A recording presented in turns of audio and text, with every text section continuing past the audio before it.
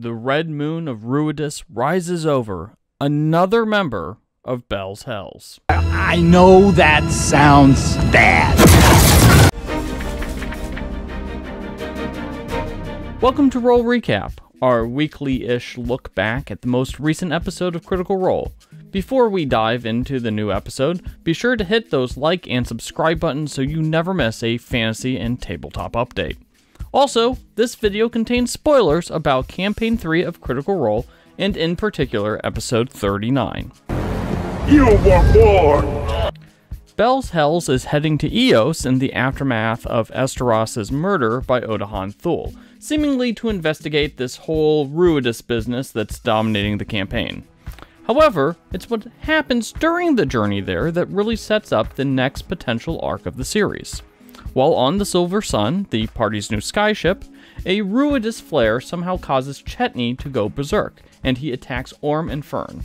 The encounter was a relatively brief one, but it does point to some potential connections between Chetney and Ruidus. This was previously hinted at a few episodes ago during a vision in which Ruidus somehow turns its gaze upon Chetney. It sees Chetney somehow. It sees you now. And it's found common ground. So, either Chetney was turned during the red moon of Ruidus, or the malevolent force inside the moon has somehow taken a note of Chetney. Neither of these are good for the party. It also does raise some concerns about the group's potential visit to a group of lycanthropic blood hunters.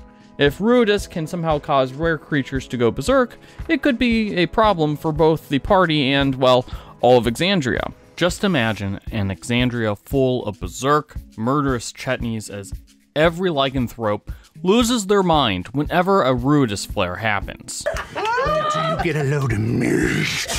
Hey, speaking of Ruidus, Imogen had another creepy vision during that Ruidus flare. After encountering her mother in said vision, Imogen casts Sending, and surprisingly receives a reply. Imogen has been under the impression that Liliana's been dead or missing all along, but it turns out that she's alive and could have been contacted with the use of magic. Given that she was last seen in Eos, it's awfully convenient that the party is heading in that direction. Of course, the episode ended with Liliana responding to her daughter's sending, so we'll have to wait until next week to hear their conversation. I hate waiting. So what's the deal with werewolves and Ruidus? Let us know in the comment section, and don't forget to subscribe to the character sheet.